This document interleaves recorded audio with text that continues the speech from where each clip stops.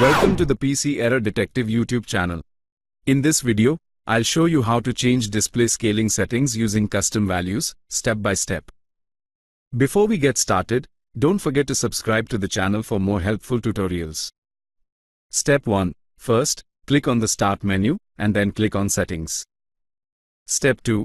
Next, click on the System option, which will take you to the settings for your display and other system preferences. Step 3. Now, click on Display from the options on the left. This is where you can adjust your screen resolution and scaling. Step 4. Under the Scale and Layout section, you'll see an option for Advanced Scaling Settings. Click on it. Step 5.